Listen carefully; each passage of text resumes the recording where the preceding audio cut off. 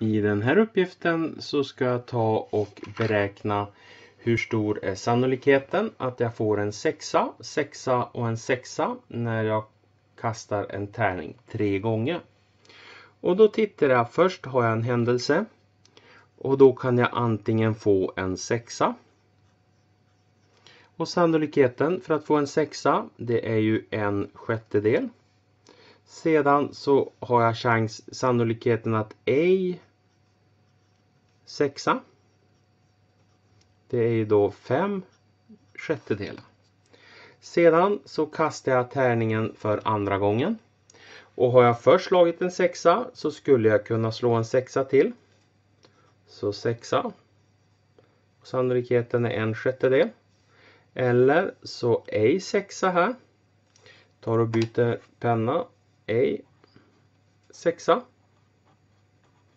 Det är då 5/6 sannolikhet. Och så här så kan det bli samma sak. Här kan jag få sexa. Och där är sannolikheten 1/6.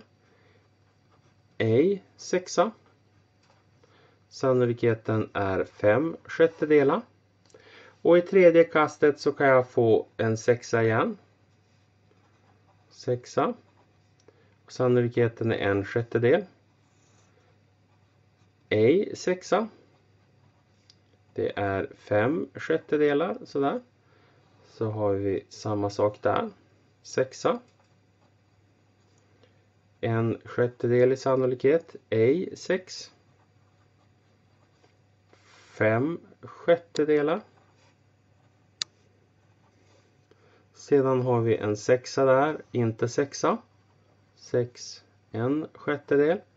Ej 6. 5/6. Och det sista samma sak. 6 är 1/6. Ej sexa.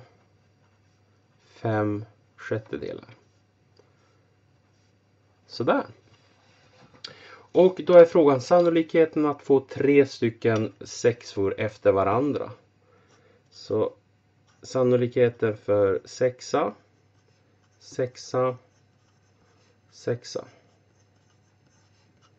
Då tittar jag, först har jag den första kastet, en sexa, det är 1/6.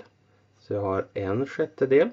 Sedan ska jag multiplicera med sannolikheten att få nästa sexa som är 1/6. Och multiplicera med sannolikheten för att slå nästa sexa, 1/6. Och 1/6 multiplicerat med 1/6 multiplicerat med 1/6. Det är lika med 0,00463. Så det är alltså 0,46% sannolikhet.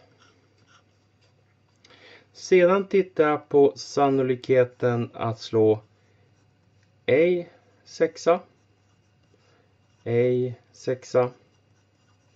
Och ej sexa. Så ska jag gå ner längs det här benet. Ej sexa, 5/6. Multiplicerat med inte sexa, 5/6. Multiplicerat med inte sexa, 5/6. Och det här är då lika med 0,579.